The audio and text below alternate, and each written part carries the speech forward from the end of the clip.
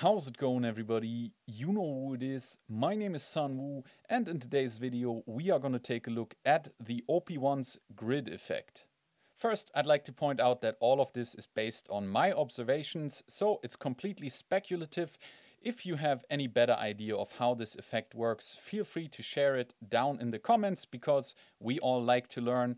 And with that being said, let's have a look at what I think this effect is doing. The quick explanation of the grid effect is that I think it's a ring modulator as well as a delay, and what that means, let's find it out by looking at the specific parameters. As always, we start with the simplest parameter, which in this case is the mix parameter that mixes between the unaffected signal when it's turned all the way down and the affected signal when we turn it up. And the next parameter is the feedback parameter. This parameter determines how much of our delayed signal is being fed back into the delay circuit, and therefore how long our trail of delays is. In order to showcase this, I will also have to turn this parameter up a little bit. So this is the feedback at 50. Quite a short delay trail, and when we turn it up, the delay goes on for much longer. And if we turn it all the way up, we can even get this delay into self-oscillation, which none of the other delay effects in the OP-1 can do. This means it just keeps going and going and going.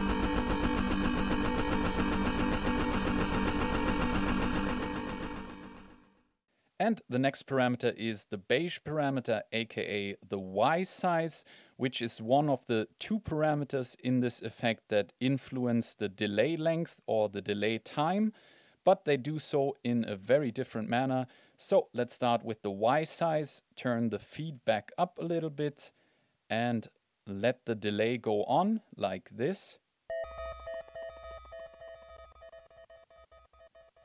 As you can hear, the delay gets longer, but the pitch doesn't change when I change the delay time, which is different from the other delay in the OP-1, where as you change the delay time, the pitch gets either higher or lower, depending if you make the delay time shorter or longer.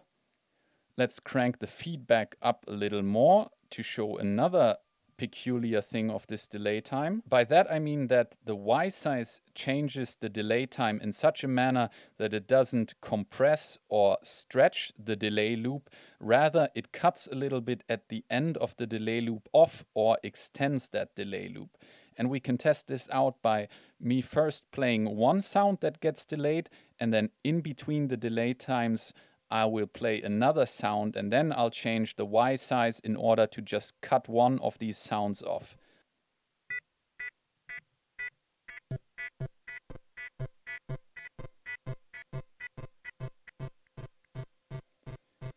And as you can hear, only the lower of the two pitches remains, whereas I cut off the higher pitched sound by shortening the delay loop. And if I make it longer again, the higher pitched note still isn't there because I cut that off by shortening the delay loop.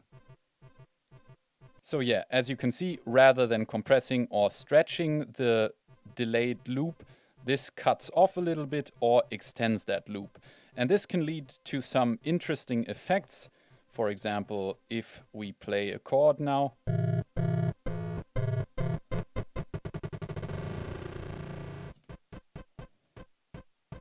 you can make it more percussive by first shortening the loop and then extending it.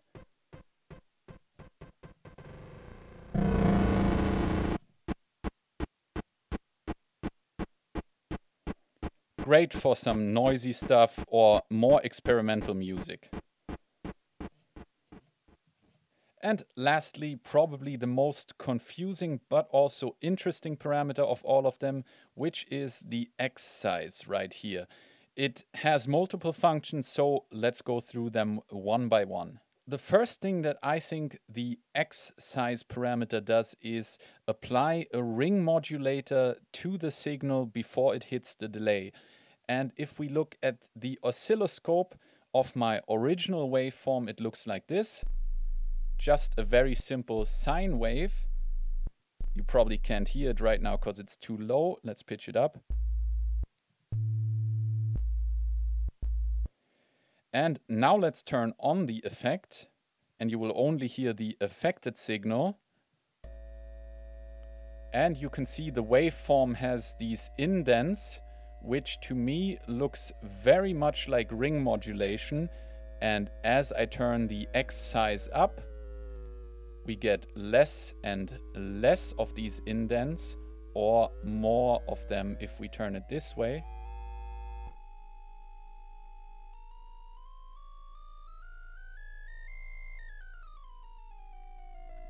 So that means the frequency of our ring modulator gets either slower when it's turned up or faster when it's turned down. I believe this is a ring modulator because if I turn this effect off here and turn my ring modulator within Ableton on, it looks very, very similar to what we just seen when this effect is on.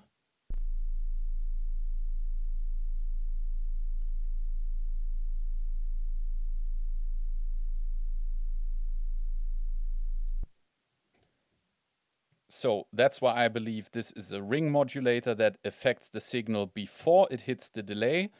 And I think it doesn't hit the delayed signal again, so meaning the ring mod is not in the feedback path, because otherwise the delayed signal would get ring modulated over and over again, and that sounds a little bit different to my ears, but I may be wrong about this.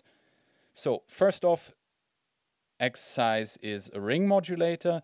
But secondly, the X size also affects our delay time, but it does so in a different manner to the beige parameter. Let's first of all turn the beige parameter up again, turn our feedback up a little bit. So I'm going to play a chord again and then play with this parameter and therefore change the delay time. And you'll notice that unlike this parameter here, the blue parameter will change the pitch of the delay, and therefore I think it does expand and compress the loop.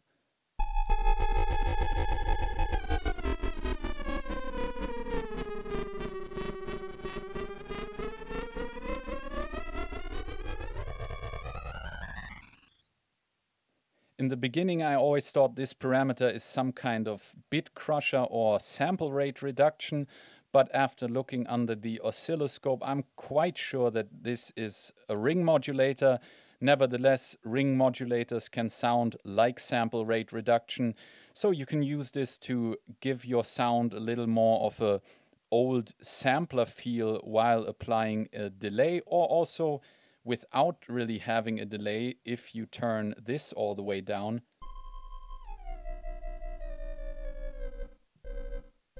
There's not much of a delay going on. Also, this is just great for weird noise experimentation because, as I said, this feedback here can go into self-oscillation, unlike most of the other effects. So you can just have some crazy stuff happening, but always be careful with your ears because it can get loud.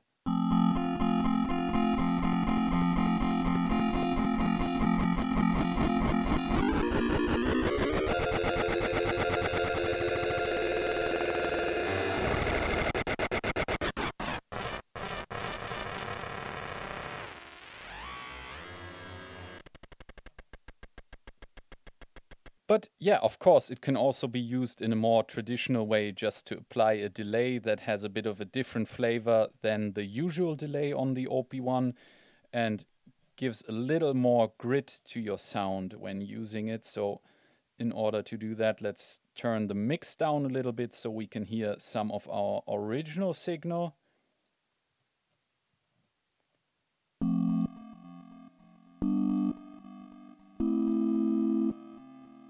And you can hear it gives this nice sample rate reduction sound to your chords, or ring modulator sound.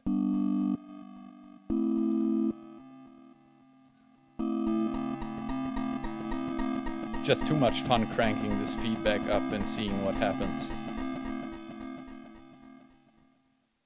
Anyway, this is what I think the grid effect in the OP-1 is doing. If you have any other idea, again, let me know down in the comments.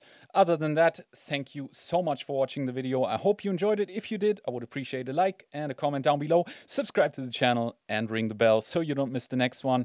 I hope to see you in the next one. Until then, have a wonderful time. Peace.